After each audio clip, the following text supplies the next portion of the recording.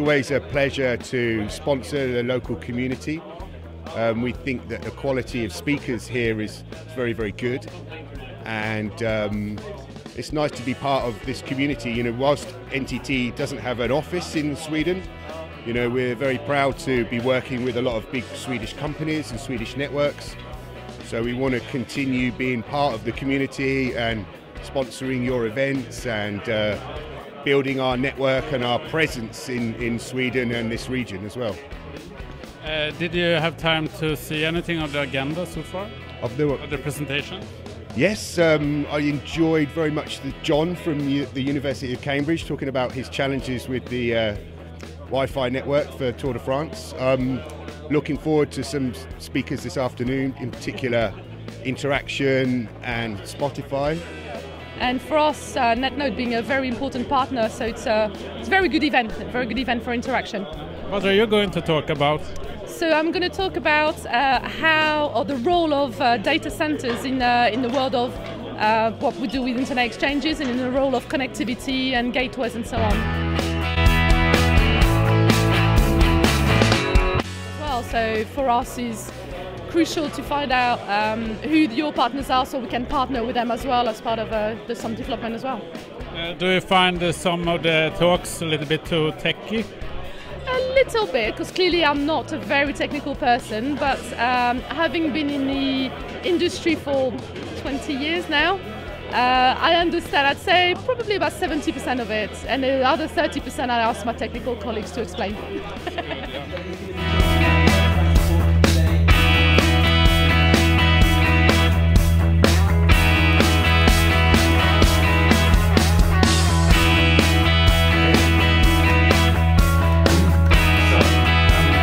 You have just completed your first round here at the Netnod meeting. So, how did it go? Well, we had some fantastic presentations this morning. The one from John from Cambridge was very interesting to me about wireless, putting together a wireless network in an urban environment where there are lots of conservation issues. I thought that was a fantastic presentation.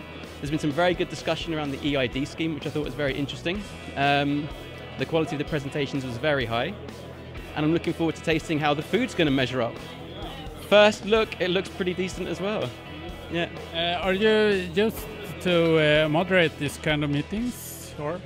Yeah, well, I worked at the RIPE NCC for 10 years, and in that context, I was there as a RIPE NCC member, not necessarily as a moderator.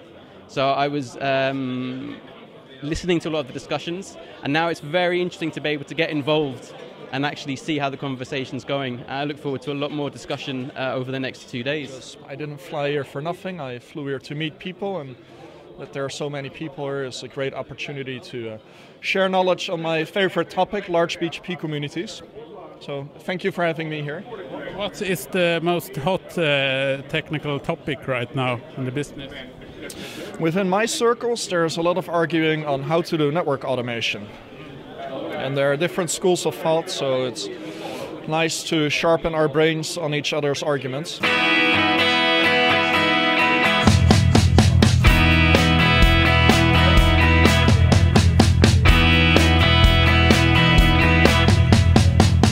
The Netnod meetings is an excellent place to have technical discussions and meet Netnod's customers, and for me personally, a place to learn about Netnod's business. Of course, I think the agenda is excellent because I'm speaking tomorrow. Jokingly.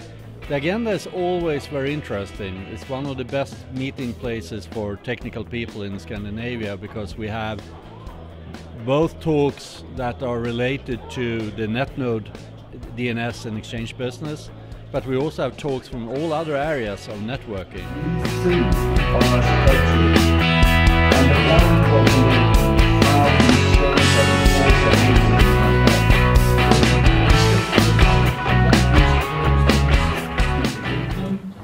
What will you bring us this time? This time I'm going to talk about high temperature electronics, silicon carbide electronics. This may not sound like a network subject, but it is. All these people are doing something that is quite, what should we say, hidden from ordinary people. Networking, optical networking, DNS, etc.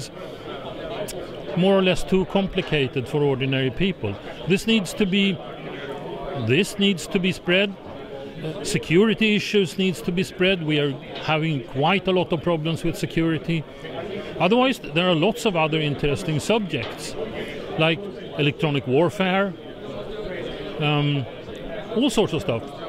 And I'm actually promoting my own news service.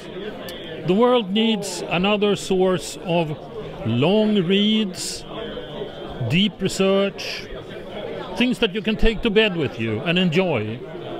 And I'm talking about texts here. Not short video, YouTube videos. No.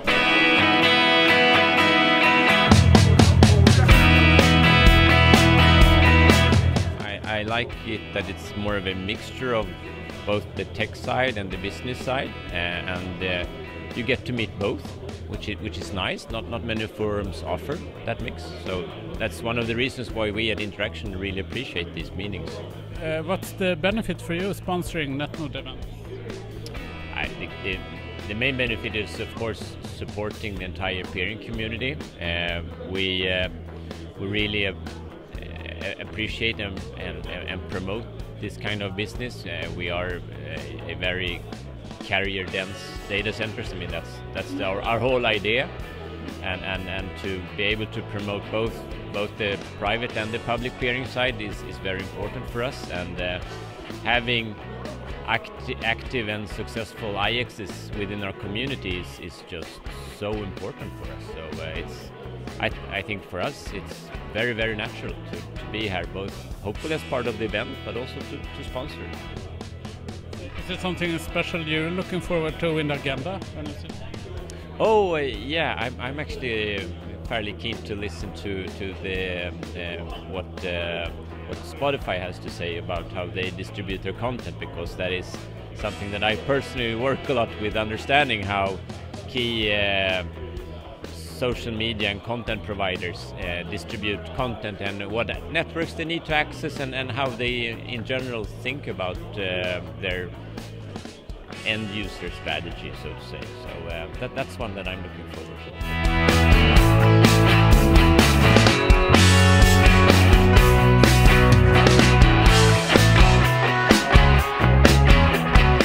Paf, you have been talking about Swedish internet history and 250 years of freedom of press.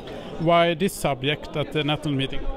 I think it's really, really important to continue to fight for an open internet and the ability to communicate and express ourselves. And many of us who work with the internet, we do believe that open internet is just, and spreading information is something that is only a question that has only been discussed the last couple of years. But it is actually like multi-100-year discussion that is now just implemented on the internet. Is this issue more than ever at stake, you would say, than before? Or is this normal? Oh, absolutely, because of two reasons. One is that you have the owners of intellectual property. The question is, of course, like, how do you handle that on the global internet, specifically when it is both possible to duplicate digitized information without any cost. So the question is then, how should you get paid from using and other kind of things? But it's also the case that you also have a question, what is TV? Is it only the few official TV broadcasters that have sort of a monopoly on creating TV, or what happens when each one of us can have our own TV channel?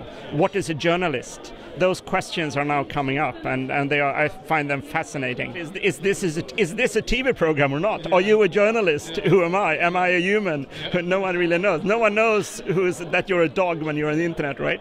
No, so I think those are serious questions, because we have lots of legislation that, for example, if I talk to a journalist, we have something that is called in legislation the ability for me to be anonymous, and no one can force the journalist to disclose who they got the information from.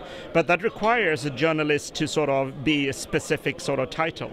And the same thing with newspapers. You have to have a responsible person for the newspaper, and they have to register. But what about a blog? Yeah. No one knows. No one knows. Also wondering. So our discussion about openness and the ability to express ourselves, suddenly we are cutting the middleman. I can talk with you without going through a newspaper. And that's amazing. That's yeah, I think it's fun. I think it's really fun. Yeah. Just post it on Netnod TV on YouTube. Netnod TV on YouTube, exactly. But on the other hand, given the current legislation, I doubt this is a TV channel. Pity. It's access to a database, I think, but I don't really know. We have to ask some legal people.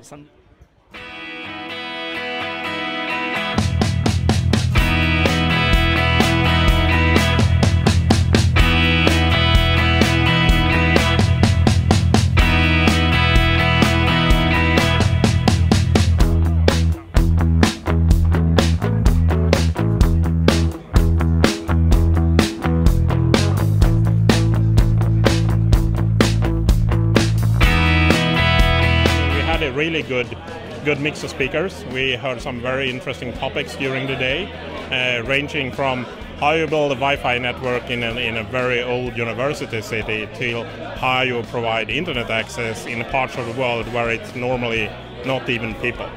I really liked all of the talks. I mean, the really good thing that I feel with the agenda we put together in the Netnod meeting is that we have a very broad mix of subjects that really suits a wide variety of customers and partners, like our customer is. It's a wide variety of customers.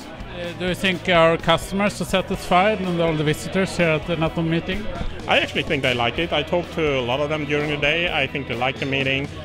We also announced a couple of new services, especially in the optical IX part, which I had very good feedback from customers on.